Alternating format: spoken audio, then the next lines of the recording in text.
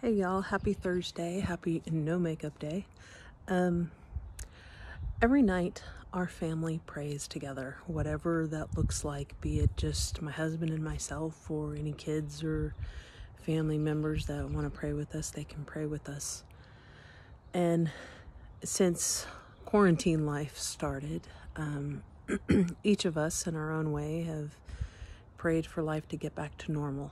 Normal could be, having a job. Normal could be being able to go to work each day, getting paid, going out to the store without wearing a mask, whatever way that normal looks like. We each in our own way want to get back to that.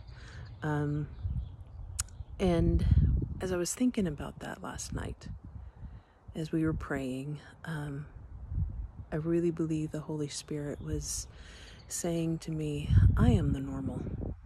I want to be the normal. God wants to be our normal. And it sounds easy to say, but in practice it's not so easy.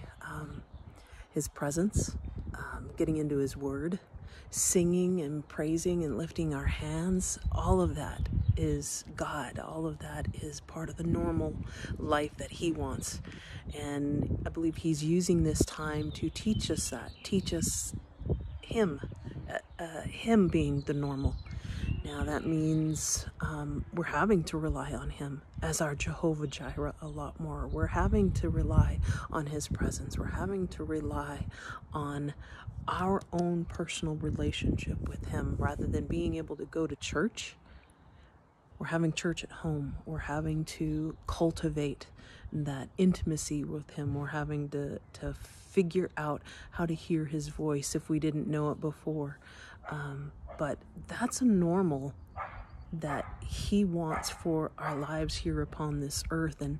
And He wants to use this time to teach us that, to teach us that relationship with Him, going deeper with Him, going into greater understanding and awareness of Him on our own. Not being able to rely on a church, not being able to rely on a pastor. Not that those are bad things in and of themselves, but when we stand before God, we're standing by ourselves. And how we live our lives upon this earth, we will give an account for that. And so, as hard as this struggle may be for some of us right now, seize the opportunity. You have an opportunity in your hand. Seize it, take it, and find that new normal, if you will, which is really God's normal, which is before Him, loving on Him, having a relationship with Him, and finding a new place of peace in that normal with Him. Love you.